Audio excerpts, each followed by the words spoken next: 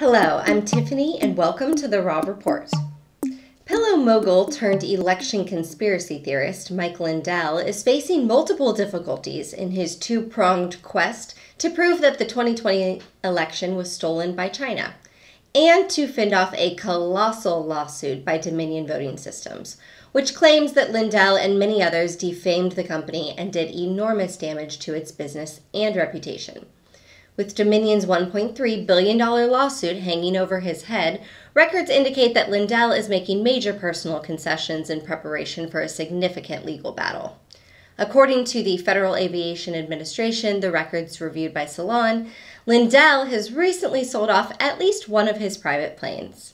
The FFA records indicate that an aircraft registered to MyPillow was transferred to Clyde Air LLC on July 26th for an undisclosed purchase amount.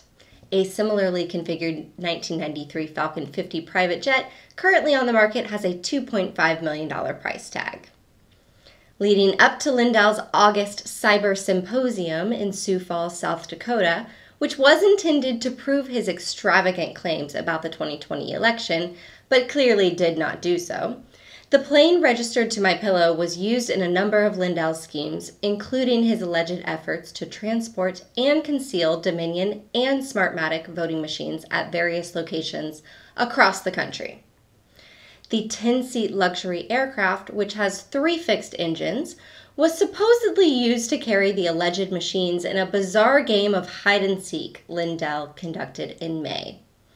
At the time, Lindell claimed he was hiding the machines in undisclosed locations, but since then has dodged questions from Salon and other publications on the exact matter.